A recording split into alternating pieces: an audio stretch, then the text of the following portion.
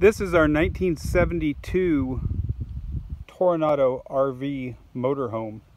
It was built on a Toronado chassis, on a car chassis, so it's front wheel drive and the rear axles are just drag axles. So it is similar to the GMCs of the era, but it is a Toronado. And so it's got this nice low slung, no drive line since it's front wheel drive.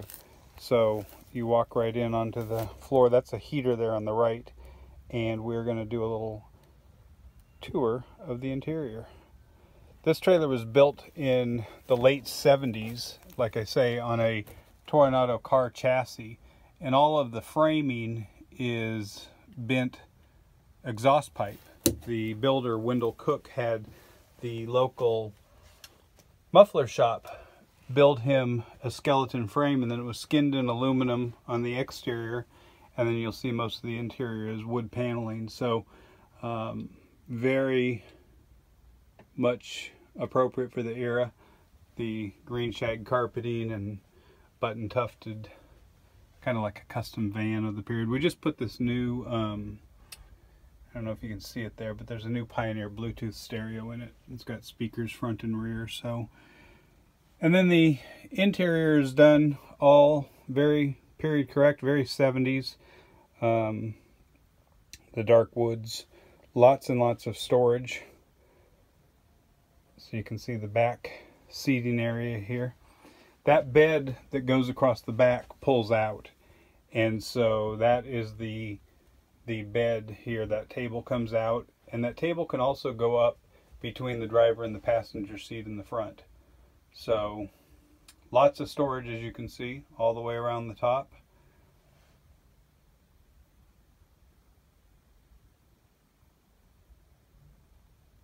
Captain seats in the back there, so you can sit around the table or break that down into the bed. There's what you would call closet space here.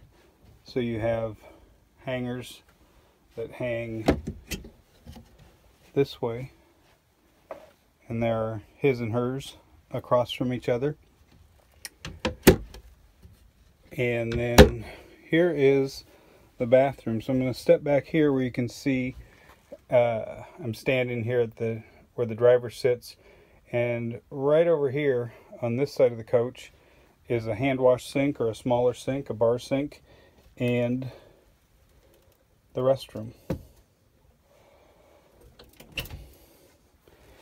Not a lot of privacy, but functional. And it's not just a porta potty, it does have a outlet on the bottom, so when you're in the RV park you can hook up and use the toilet like a regular toilet.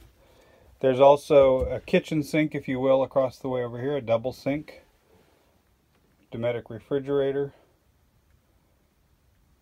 oven and stove there. Oops, somebody stashed some towels in there. This is where the table mounts up front, so you can put the Formica table up front. It's got the old school CB. It does have air conditioner. I don't know that we have used that.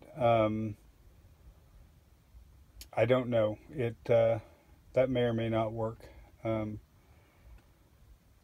But everything else, for the most part, seems to work as far as I know. 12-volt lighting, so you can see some of the lighting fixtures, little period lighting fixtures here, and then some, you know, custom van style up there. So it's all 12-volt in the lighting.